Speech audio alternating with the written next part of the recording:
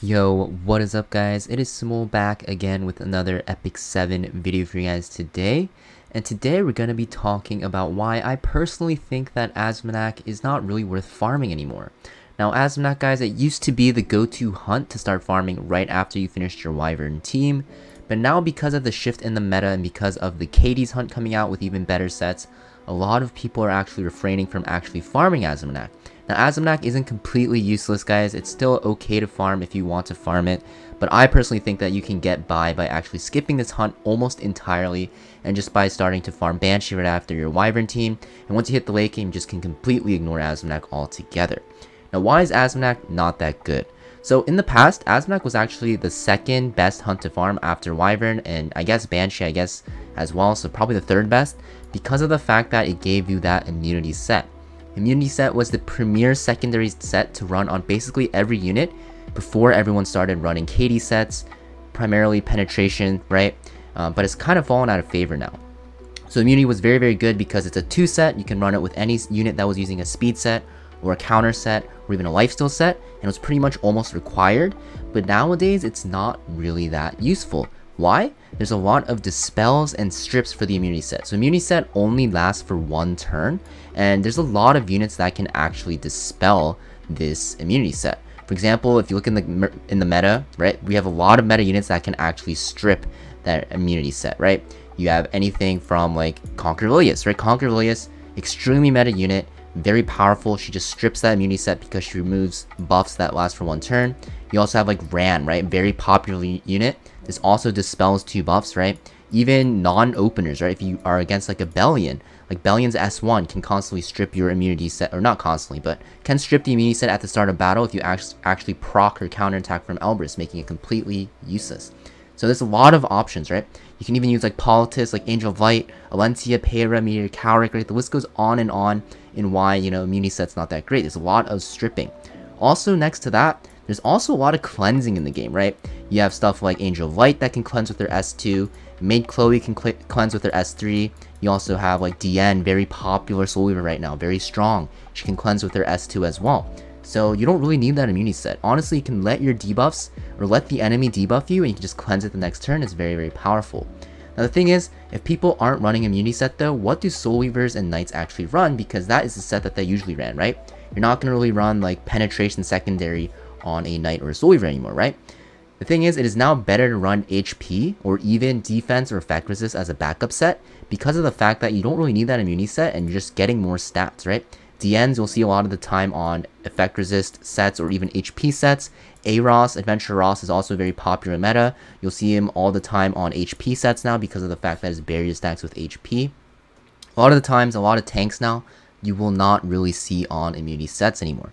It is definitely better to run HP or even, like I said, defense or effect resist as a backup set or a secondary set, and I think it's a very better, or a very strong way to actually, you know, optimize your units. Another reason why it's not that great is because fights take longer because of the meta shift to more bruisers, and also because of the change to Battle Frenzy in RTA. So there's a lot of bruisers nowadays, right? You have anything from like DN, you know, stalling out games, you have Alencia, right? Bellion, Komorebi, right? Just really annoying to actually break through a lot of teams nowadays, and because of that, you know, it's just really strong to run certain sets over, you know, speed set even. So what I mean by that is like injury set, for example, right? Ignore my Bellion build, guys. It's a work in progress. It's really bad, actually. But for example, injury set will actually decrease max HP, right? And this is very good in longer fights because you actually kind of speed up the gameplay, right? You make it so that the enemy gets pressured by an injury user. It makes it very powerful. Also, they buffed injury set to actually apply better on single target units. So things like Alencia that can actually attack twice with their S1 into S2 can actually proc injury even faster, making it a lot better on units that can actually either AoE or hit multiple times. So injury is very strong. Also, penetration set, guys. So penetration sets from Katie's, right? It is the most used secondary set in the game right now, mostly on bruisers, right? And anything that can single target attack very often. And penetration is very strong because it amplifies your damage by a lot. You penetrate defense, right? 15% defense penetration doesn't sound like a lot, but it's actually a huge amount. And honestly, since it's a 2 set, you can pair it with whatever main set you're using, makes it usable in pretty much, any situation. It's very, very OP for a 2-set, guys. Honestly, it feels like it should be a 4-set sometimes, but that would probably make it unusable. But yeah, very, very powerful, right? Injury is a 4-set, guys, so, that being said, you're not going to be able to run injury with, like, another set, like speed set, obviously.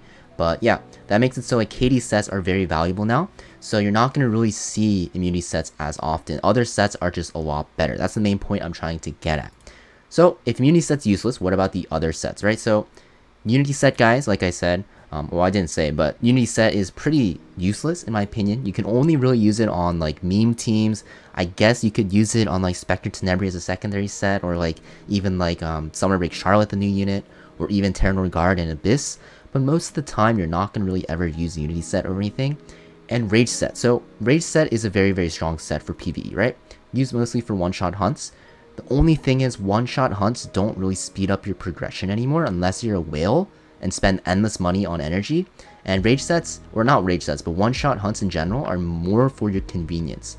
So yeah, not really required anymore. And the fact that Banshee's destruction set actually got buffed, right, makes it so that you can actually one-shot hunts now with destruction set. So you can actually kind of skip Aziminak altogether.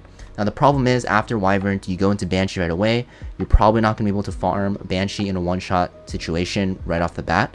So you're probably going to have to farm it normally.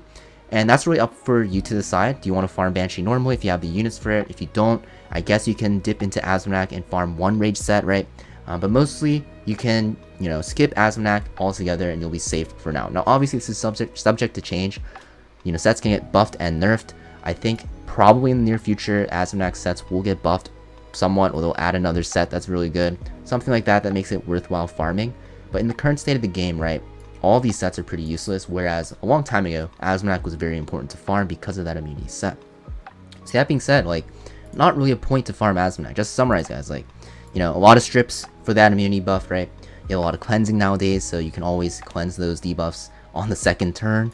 And also, because fights take longer, right, KD's injury set has extreme value in longer fights, and penetration set is just super broken as a 2-set because it's very good on bruisers that do single target damage, and there's a lot of those in the meta right now, like Alencia, Shu, Spectre Tenebria, Apoc Ravi, right? So many units, Violets, even like Remnant Violets. So yeah, that being said, definitely fine to skip Aziminak for now.